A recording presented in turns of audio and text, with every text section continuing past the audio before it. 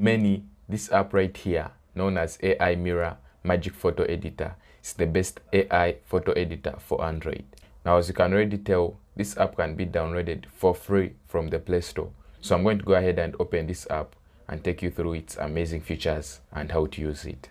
Alright, so once you open the app, this is basically how it looks like. A very simple and easy to use user interface. Now on the top here, this is where you're going to get all the options this app has to offer. So when you tap on this image icon, this is where you're able to get all the options. On top here, these are the different sites where you can get in touch with the app. So as you can see, there is TikTok, Instagram, and Discord. Then right here, this is the gallery where you're basically going to see all the images that you've been able to generate while using this very app. So these are the images I've been able to generate using this app.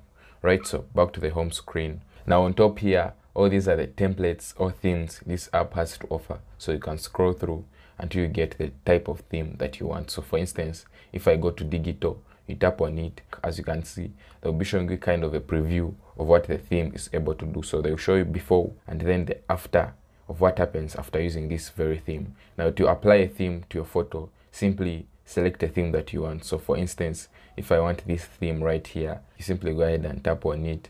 And then from here, you're going to select an image that you want to use. So for instance, you can choose to go to your gallery where you're able to select a photo that you want. So I'm going to choose this photo right here. So choose this. And then at this stage, you can crop your image like I'm doing right now. You can also go ahead and choose the scale area. For instance, if I select this, this is the only area that you only want to be edited, but I'm going to leave this at this. Then finally, to apply the theme or the template, simply go ahead and tap on draw.